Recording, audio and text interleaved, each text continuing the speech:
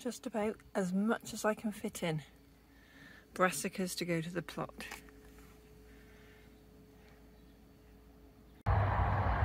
Morning. It's a beautiful blue sky, gorgeous weather, and let me show you what I got to plant out today and squeeze in. So all of these are different types of brassicas. So I've got the fun of finding the room in different beds. So this will take me a few hours. I'll show you when I'm done. So in here is broccoli at this end and cauliflower at the other end, all netted to keep the butterflies out. So at this end, the front third is Cavallonera kale and the rest is purple sprouting broccoli. And here we have kaleets for most of it, and the last two rows up the end are Brussels sprouts. And of course closer to the shed there is a bed that's got cabbage in.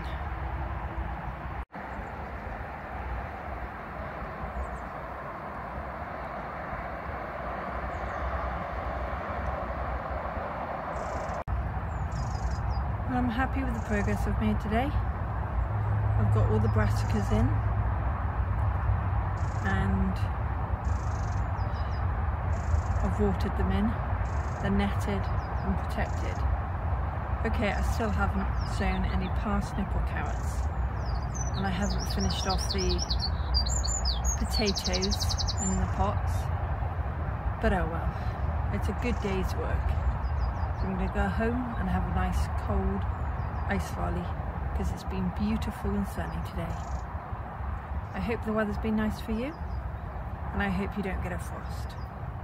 But I think these brassicas should survive because they've been in a cold greenhouse and I grew them onto a good size, so fingers crossed.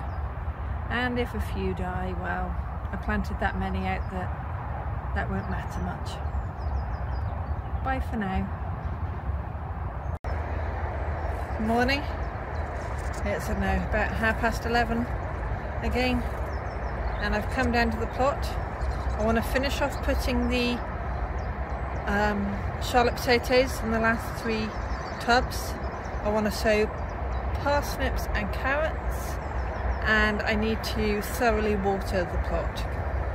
It is overcast, you know, cloudy, bit of a breeze.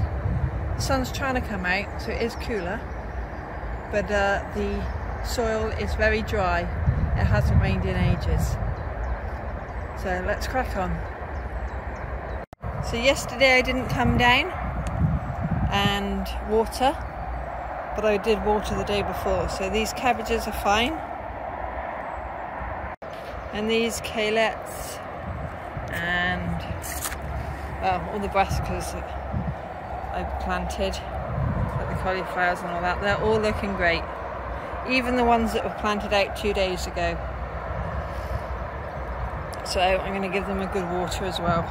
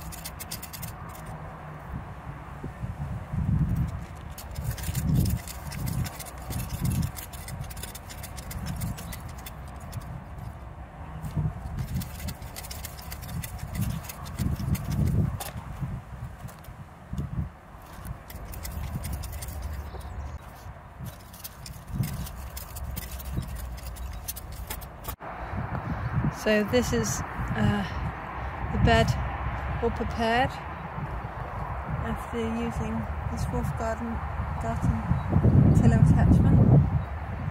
Lovely fine soil. So yeah, that will be just right. Now I need to mark my rows, water it, and then sow some, I think it's carrots that's going in here, but it might be parsnips.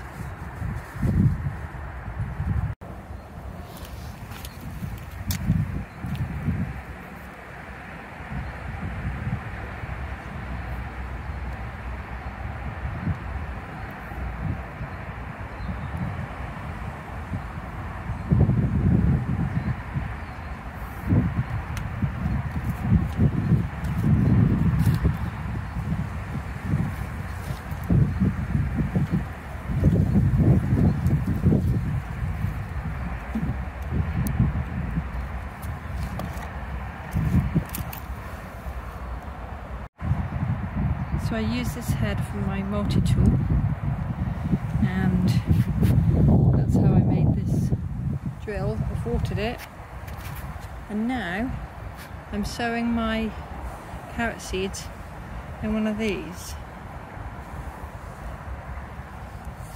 It has different numbers, so that the different numbers refer to different hole size, so for tiny seeds. And then I sprinkle them along. I'm actually using a lot less than if I sprinkled by hand.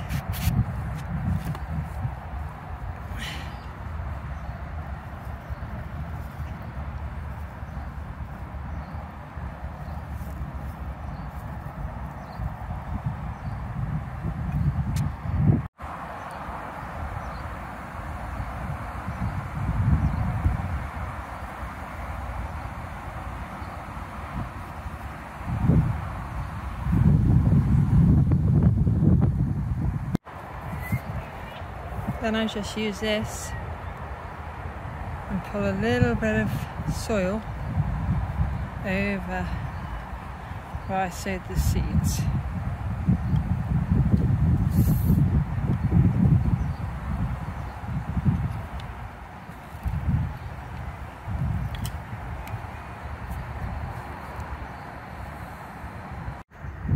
So that's a whole bed of carrots sown, the spacing of a plank in between. But let me show you. I don't know if you can see all these plastic bits here and along here. I picked those out of this bed.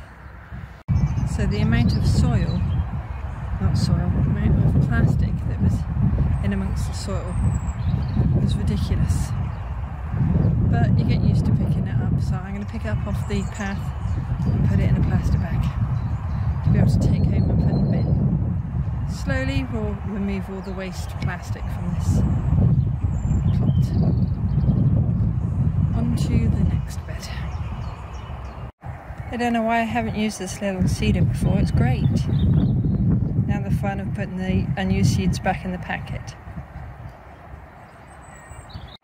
So this is what I've sown in this bed. It's Nance 2. So hopefully I won't forget what I've sown or what variety I've sown in this bed. And this is where I sowed the carrots, but as you can see there's black plastic on that. Well, I was watching, I can't remember which channel it was, another YouTube channel, and the seeds need warmth to germinate and moisture, but they don't need light. So if I check it every day, and once I see the carrots have germinated, then I can whip off the black covers and put the netting down. So let's see if this will keep the moisture in.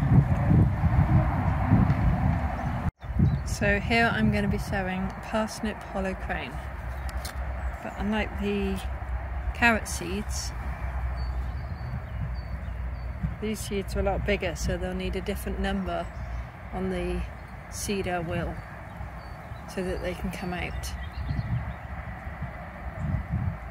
Well, that's the hollow crown parsnip. I've sown maybe a third of a bed. Next time I'll try and get to the rest of it. But I thought it was better to get some sown, better than none. So I watered it before I sowed and after. I've covered it in the black plastic, and like the carrots I will keep an eye on it. And I'm hoping that that will help it germinate. So this is my plan for 2021. But I need to print out a colour version of it. And like a lot of other people, I've got one of these seed cases. Well, that's me done today. So I've done part of the parsnips, all the carrots, the last 3 tubs of Charlotte potatoes, done some weeding and picked up some bits of plastic. It's amazing how quickly the time goes. Well, I'm going to go home now. Bye for now. Some lovely blossom on the tree. And on this one,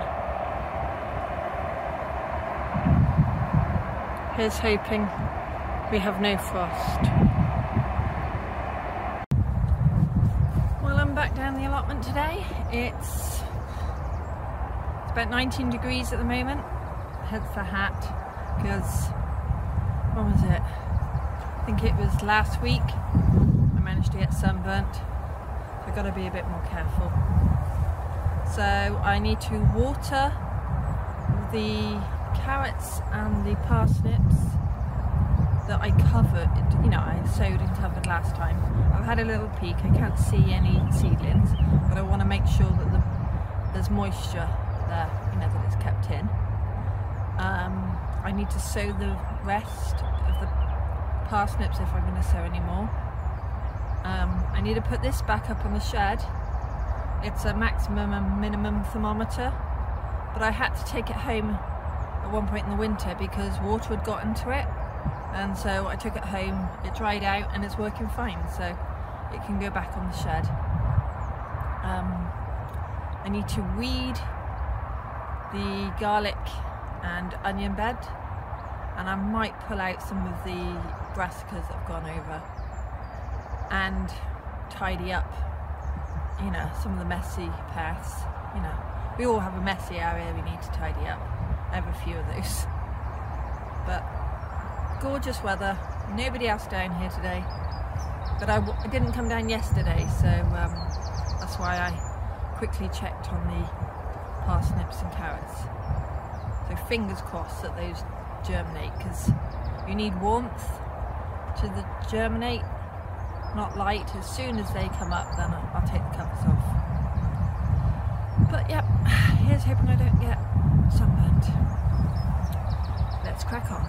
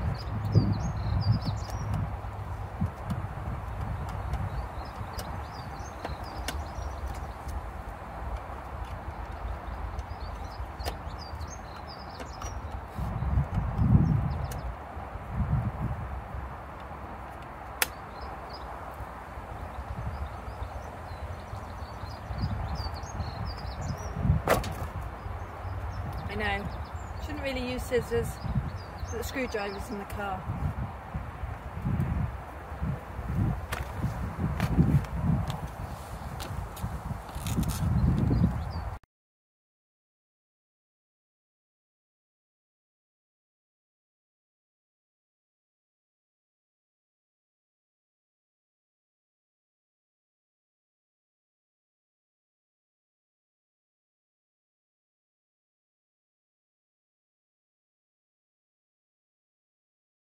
You see this onion bed, it's only got a few weeds, so I'll start with that. But after that I need to do the leeks. Not leeks, the garlic. That's quite weedy. And I'll also give it a feed, and then once I've weeded, I'll then water these two beds.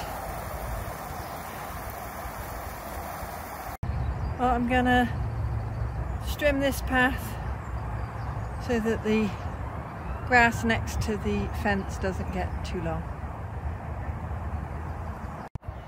Well, I managed to trim along the front, along here,